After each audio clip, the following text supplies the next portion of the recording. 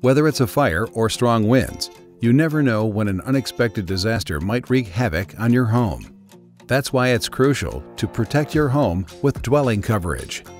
Dwelling coverage is the portion of your homeowner's insurance policy that can offer compensation for repair or rebuilding costs if the physical structure of your home is damaged by a covered event.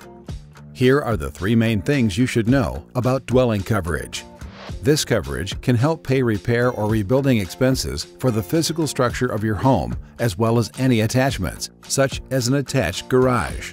Covered events typically include fires, windstorms, lightning, hail, explosions, and vandalism. This coverage does not apply to detached structures of your home, such as sheds or fences. In addition, most policies exclude events such as floods, earthquakes, sewer backups, or damage that occurs from a lack of maintenance. These events might require specialized coverage.